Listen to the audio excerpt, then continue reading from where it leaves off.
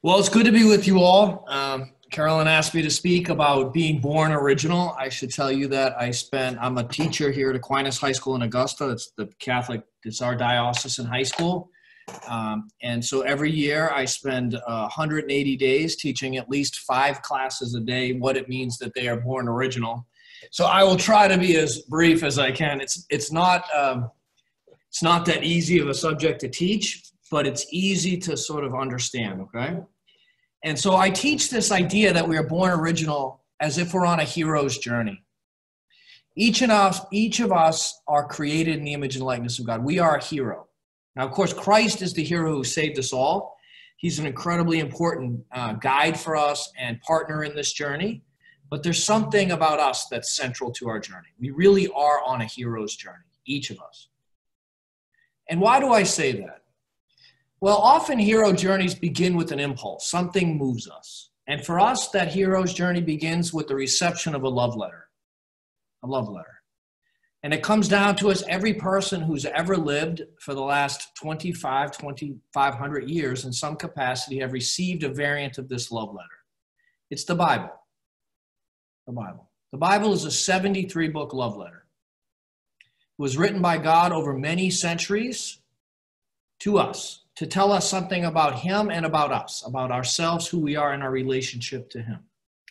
And I know this book is a love letter. See, some of you are saying right now, I've never heard that the Bible is a love letter. But the principal message of that whole entire 73-book love letter is, I love you. I love you. And you are magnificent.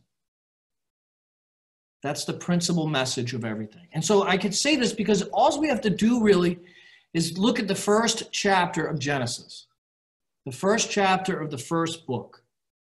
It talks about God creating the universe, the entire world. And it starts with an understanding that he created everything from nothing. And so you ask yourself, well, why did he create at all? Why did he create anything? Why would he do that? And some of my students here will say, well, he was lonely, or he wanted slaves to work his creation. But when we really think about it, and it actually says this in that chapter, God says in this, let us create him. Let us create them in our image and our likeness. Let us. We, of course, understand that to be the Trinity. And you can look further in the Bible at John, the beginning of John, and you'll see that the Word was with God and the Word was God. So God wasn't alone. So he didn't create out of loneliness. And so little was he alone because he's love. So God was existing in perfect love before there was anything. And this love letter tells us this, to tell us you weren't created because I needed you. No, you were created out of no thing, out of nothing, out of me, who is love. All of creation came from God, who is love. He created from nothing. Everything comes from love. He created for love, for us to experience his love. That was the whole purpose of his creation. And in fact, he goes one step further in this great first chapter of Genesis, verse 26 and 27. He says, not only did I create everything good and everything like me, everything from love, but let us make them, human beings, in our image and our likeness. Well, if God is love, and we are created like him, then we are in the image and likeness of love. We receive this love letter from love, writing to us who are in the image and likeness of love for the purpose of loving. And how do I know that? Because that beautiful story climaxes on the 6th day with us at the peak. And he says, take care of my creation. Everything I created out of love, I want you all to love. I want you all to love. And that's the beginning of our journey, accepting this real truth about who we are. If we're created by a God who is love, and we are love, we are absolutely magnificent. What else could we be? We literally could be nothing else. But that can be hard for some of us to accept. because we look around and we don't meet certain standards or we don't feel good about ourselves. But what we're really not seeing then is God, how he created everything to be good. So all the diversity, all the difference that we see, if it came from God and God is love, it is love too. And so there's this radical beginning for all of us. God, who is love, created everything from love for the purpose of experiencing love and loving others. Of course, there's that moment that comes just 2 short chapters later, right? The 2 short chapters later, when these 2 people, the beginnings of all humanity, human nature, we have everything that they could ever want, except one thing, right? And for whatever reason, they choose that one thing that they didn't have that they could never actually have. And so they fall.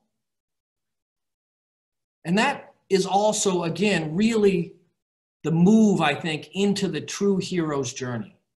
Because God has given us this love letter. He said, you're not perfect, you've fallen. Although you are love and I love you, you are made original. Now come back to me. Come back to me. And so here the hero's journey begins. We believe that the love letter was really written for us. We have it. Here's mine right here. We have it. We know what it is. It's come to us. We read it, and we're going to go find the author. We're going to go find the author. But we don't have to just walk on our own or by ourselves. No.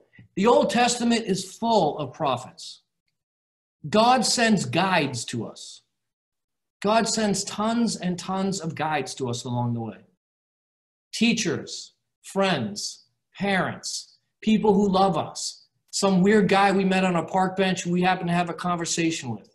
Some really awesome old lady who gives us the greatest piece of advice in an ice cream store. They're all God's prophets. They all speak the word of God. And they lead us on this journey. On this journey. And each and every one of them, if we really listen, will tell us the secret of life. Do we all know what that is? It's love. It's love. And they will love us, and we will love them, and we will continue on our journey. And when the journey gets really, really difficult, and as it did for the ancient Israelites, well, God gave us the Messiah. He gave us himself. And so once he came and once he showed us that incredible act of love, that's what that act is on the cross, right? You could talk about all the theology of atonement, all this other types of theology. But the truth of the matter is the act was an incredible act of love. God says, look, if I have to die to show you how much I love you, I will. And he does. And the Father, God the Father says, you know what? We're going to use this act to bring them back to heaven. And there's the atonement. The gates open. And the journey continues. It doesn't stop there. The journey continues. We are fundamentally changed by this incredible act of love. We are restored to the love we were created to be by this great act of love. And so as the journey continues on our way to God, he gives us the sacraments along the way. I think of it like breadcrumbs. Grace is like breadcrumbs. You know, you need a bite to eat, and there's some cookies along the way. You know, I was really having a bad day, and I needed to go see the priest, and I told him what I did, and I didn't really encounter the priest, actually. He was sitting there, but really I met Jesus, and he gave me grace. He strengthened me again for my journey. The Eucharist, every day if I want it, strengthened for the journey. Grace, leading back to him, and back to him. And we have to make choices because it's our hero's journey. We're going to have struggles. So we're going to have things we need to overcome. And so some days the guides won't be there. But every good hero's journey has all these challenges. We all read these books, haven't we? We all know the stories. You're going to have to make choices because we need to be responsible for our own journeys. We do. And so sometimes our desires will be good, sometimes they won't. But when they are good and they are filled with love, that's the journey, the next step forward. So for you young people right now, you have to really start to ask yourself, what is it I really desire? Some people are afraid to ask that question. Some Catholics are afraid to ask that question. What does I want? Well, God created us for love, to desire things, to want to be with people, and to want to do things.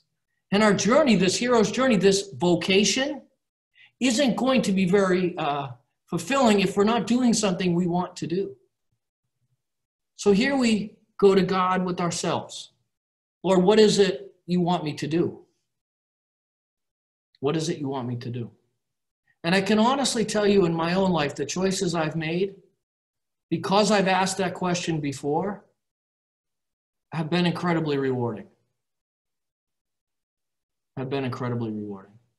And even sometimes when the decisions have been made for me and I wasn't so sure of them, like leaving an incredibly good parish ministry in South Columbus to come and teach high school at Aquinas High School, turns out there's nowhere else in the world I'd rather be than teaching these young people during this pandemic. Nowhere. Why? Because I've recognized that God sometimes works, sends guides into my life that I might not want to listen to, but in this case, Bishop Hartmeyer, the guide, told me where to go. And you know what? He was exactly right. I've been here 3 years, and I'm much closer to Jesus, and so much closer to my true self than I was the day I stepped in this building. The journey never ends. Never ends. Until you're ultimately with God. We have to accept the fact that we received a love letter, and that love letter tells us who God is and who we are. And I want you to understand this real fact. You are magnificent. We are all magnificent. We are created in the image and likeness of God who is love, therefore we are love. Is there anything more magnificent and beautiful than love? Is there real, true, pure love? Is there anything more magnificent? Through those great acts of love, all the best things in history, including redemption and creation, have happened. And we have the power of God in us, grace. So along our journeys, we can help who we need to help. And this is where the uniqueness comes in. This is where the uniqueness comes in. You see, you can say, okay, we're created in love, so we're all love, we're all kind of alike. But there's no way to do that. Because your journey, your hero's journey is going to be totally different than mine. Totally different. God is going to call you to love different people than I will ever love in a different way than I could ever love them. Your unique person in that moment called to love is exactly what the world needs. So your experiences with your families, with your friends, the diversity that you've lived through, the different schools you've gone to, the different colleges you might go to, the different jobs you might do, the different places you travel to, the different books you read, all of that will come into being you. And in that moment, you will be the exact person God wants there to love. Step after step after step on that journey. It starts, though, with believing that this is a love letter, not a book of rules. It's not a book of rules. It's a love letter. And every act in there is him telling us he loves us.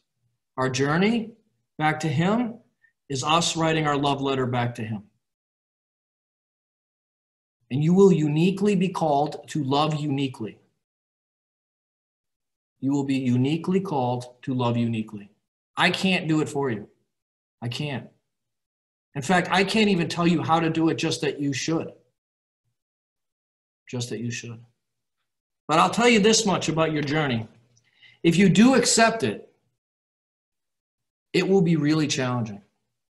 And you know what will be really hard? What I have found most difficult about it is that the more you choose to love, the more opportunities God gives you to love.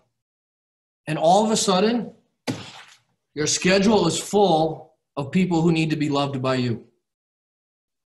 But every night when I go home and I say thank you for my day, I feel pretty good.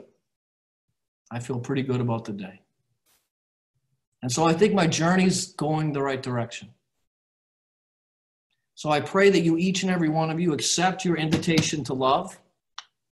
Accept the fact that you are magnificent, that you were created for love, that God is going to give you everything you need to love, and that you love in your own unique ways. And I promise you, when you do, your life will be the life you want. Your life will be the life you want.